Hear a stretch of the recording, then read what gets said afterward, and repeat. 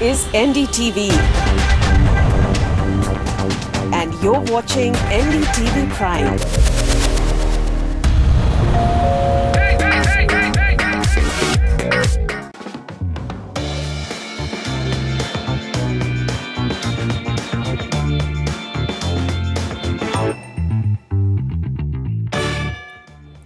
Hello and welcome. You're watching The Property Show. In our show, we bring you credible investment options in real estate from all the leading cities of India. Our advice is backed by solid research done by our knowledge partner, Lysis for us. And to answer your questions, we have Nemunisa Khan, Head Research and Consultancy South, Lysis for us, in studio with us. Welcome to the show, Nemun. But before we start answering your questions, let's take a look at what we have for you today. After missing the deadline to notify Real Estate Regulation Act, the Tamil Nadu government is likely to notify the RERA rules by the end of this month. While Haryana is yet to give a deadline for the RERA rules to be notified, the state government has assured to set up a strong regulator that will benefit the home buyers. And as part of our regular focus, we will identify projects from reputed builders in Gurugram in a crore-plus budget. We will evaluate Crossings Republic as a property destination in Ghaziabad and will give you some wonderful housing options.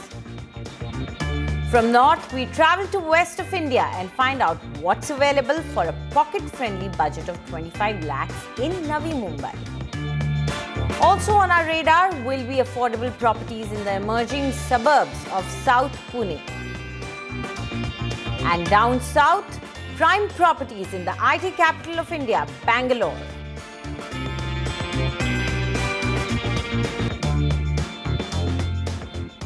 After failing to comply with the deadline to set up a realty regulator in the state, the Tamil Nadu government has said that they will notify the rules by the end of this month. Union Minister for Housing, Venkaiah Naidu, announced this after a review meeting of the urban development and housing projects supported by the centre with the state chief minister. Government of Tamil Nadu has prepared draft rules and is in the process of notifying the final rules under Real Estate Act. I am happy about it because the Parliament has passed the legislation. Every state need to issue rules. Draft rules published, objections received. Now they have to finally notify the same by the end of this month. I explained to them they have to appoint regulatory authorities, operate tribunals. They are going to appoint the same, they assured me. Otherwise there will be a difficult problem if there is no operate authority or if there is no tribunal, registration will not be accepted. If there is no registration, no project can start. The real estate covers all projects, including ongoing projects and future projects. Let there be no confusion. I am not asking builders to do anything out of the way. What you have promised, fulfill it. What you have promised, the carpet area, show the carpet area. That is the rule number 2. Whatever time you have promised, stick on to the time, that's all. If you don't follow, then you will be fined. And if you violate, even that also, you will be jailed. Meanwhile, amid fears that the Haryana RERA rules have been diluted to favour builders, Haryana's finance minister and a key politician of the state, Captain Abhimanyu, assured the home buyers that Haryana government will leave no stone unturned to protect the interests of the home buyers. He also clarified matters related to the payment of VAT by home buyers. Home buyers of Gurugram have been protesting against the dilution of RERA rules in the state for some time now, and the property show has also received complaints against builders charging VAT arbitrarily. There is no reason to worry on this front because government of Haryana is totally committed to the protection of interest of the consumers and flat and plot buyers of the real estate sector. And I can assure on behalf of the government of Haryana that the interest of each and every consumer will be protected fully and completely. So by when can by when will we have the permanent regulator in Haryana? I won't be able to comment on that because this is not my department, but we would want it to happen sooner than later. So VAT payment has been another area of concern for the home buyers. What is happening there? You also mentioned about some scheme that is going on. So would you like to clarify on that? Yeah, we have clarified it more than number of times that whatever VAT a developer has paid to the government, to the Excise and Taxation Department as a dealer, that is the maximum VAT that dealer or the developer can charge from its customers. Anyone charging more than that, any customer can seek his grievances redressal in the due court or wherever in the administrative machinery, wherever it is applicable. But no developer can charge VAT from the customer more than what the developer is liable to pay or what he has actually paid to the government. So how will a home buyer know what exactly is the liability of the developer as far as VAT is concerned? Is there a formula there that the home buyer can access? See, it is as simple as that, because going into each and every dealer's accounts it would be a difficult thing for us also to do. Broadly, one can check that if a developer as a dealer has participated in the alternative tax compliance scheme or one-time settlement scheme, then the applicability of VAT on the total value of the transaction is 1.05%. Now, since most of the developers have either participated or will probably participate, so it is very easy benchmark to compare and calculate that on the total value 1.05% is the liability. But there could be cases wherein the dealers and developers have paid more VAT, those who have not participated in the scheme or they have paid earlier. So in that case, the peculiarity can arise, which again, he can always seek from the developer, and if the developer doesn't provide, then he can seek the grievance redressal, and RERA will be one authority which will be working towards the protection of interest of the buyer also. And now it's time to answer your queries, and we have our first caller on air. We have Harmeet Ahuja with us. Harmeet, please go ahead and ask your question. Thank you. My question is that I am looking for a 3 BHK apartment in Gurugram from Harmeet, can you hear me? my options. Yeah, currently my options are IREO Uptown or Supertech Azalea or Central Park Flower Valley. Okay. So anything from these 3 properties, or apart from that, can you help me suggest on this?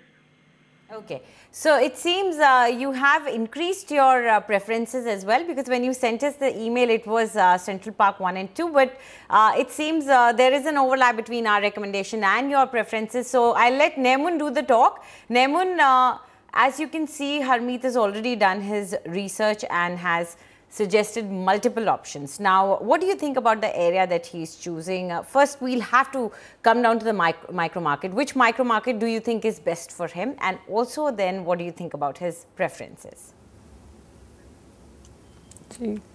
So, I think the kind of budget that he's saying, something around, and he's looking with a micro market which is around Gurugram. I think Golf Course Extension Road will be the perfect market for him. The average price out here is around 11,000 rupees per square foot. And even if you look at the kind of demand that this area has seen in the recent few years, it's been very decent because of the trickling effect, or you could say it's an affordable alternative to the already existing ultra luxury golf course road. So I think this is a market which would perfectly suit your requirement. And as far as the projects is concerned, I think one project which was selected by you, Central Park 2, which I think falls on the Sona Road, is also something that you can look into. I think you'd mentioned it in the email. A smaller 2 BHK maybe would fit your budget in this particular market. The average price in Sona Road would also be around the same lines. So I would say that, there's fundamentally nothing wrong with this project also. If you want, you can go ahead with this.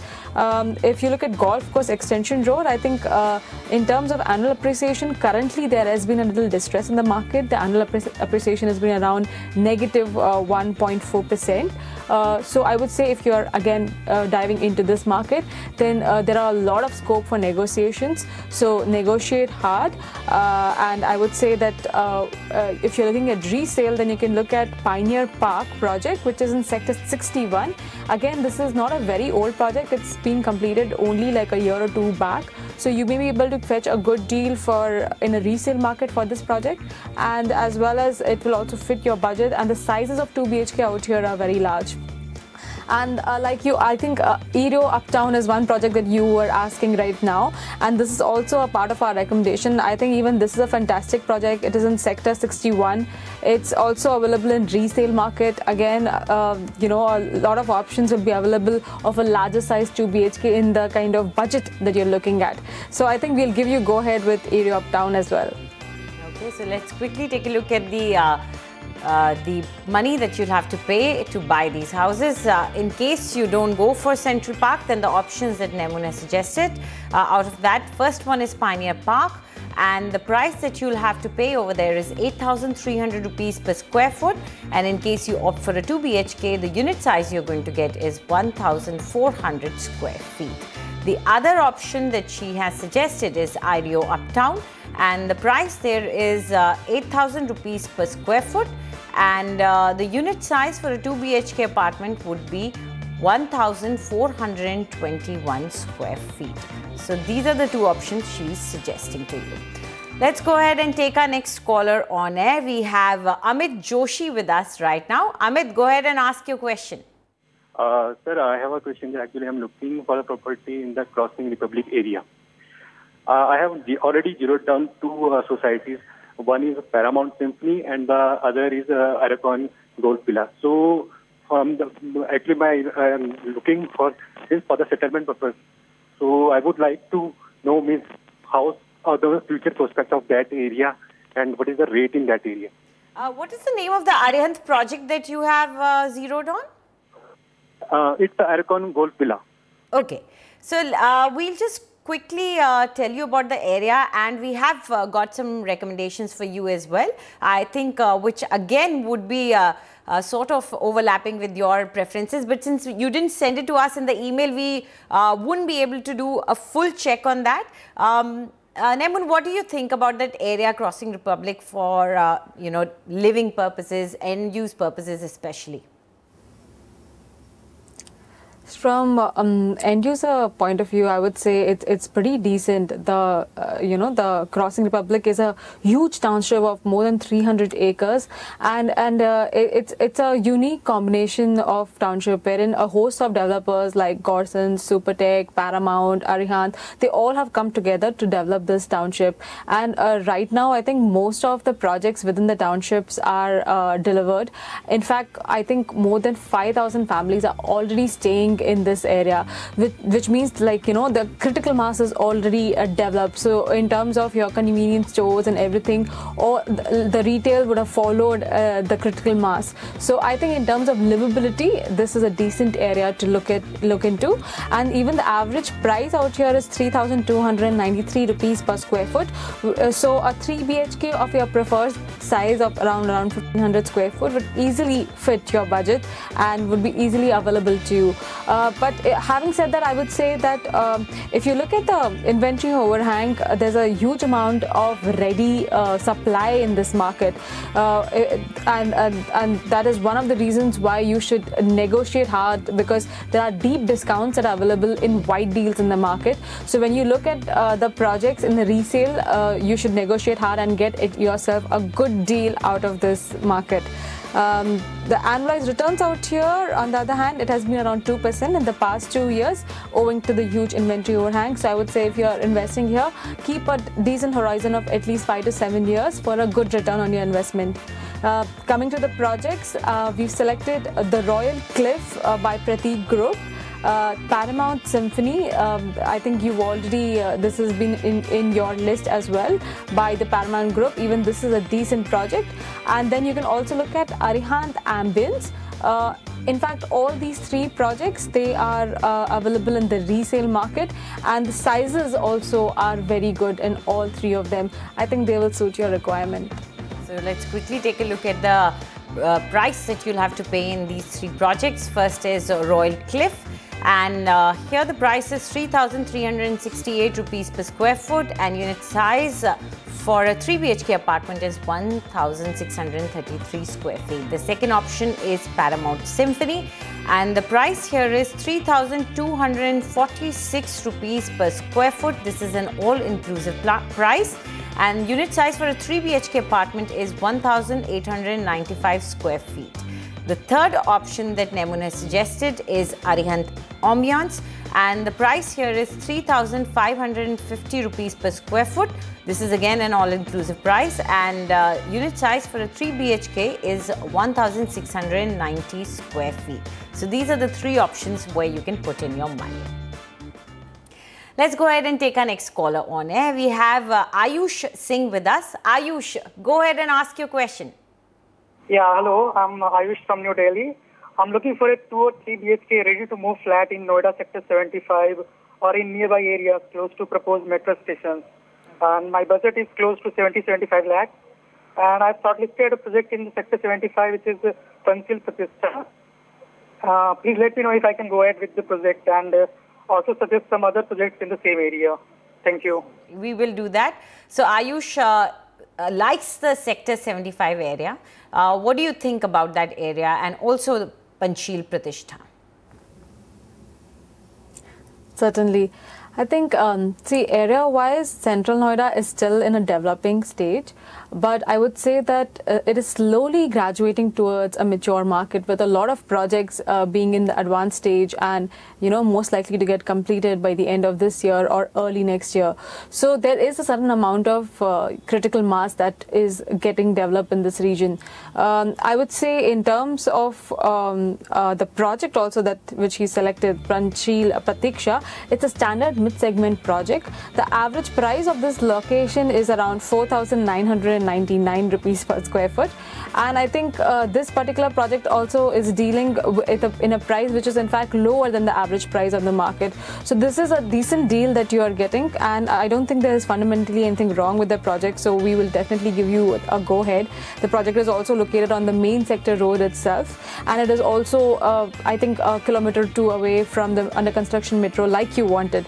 So I think we will definitely ask you to go ahead with your choice, and if you are looking at some other options, then we have also recommending you a few more options in the vicinity.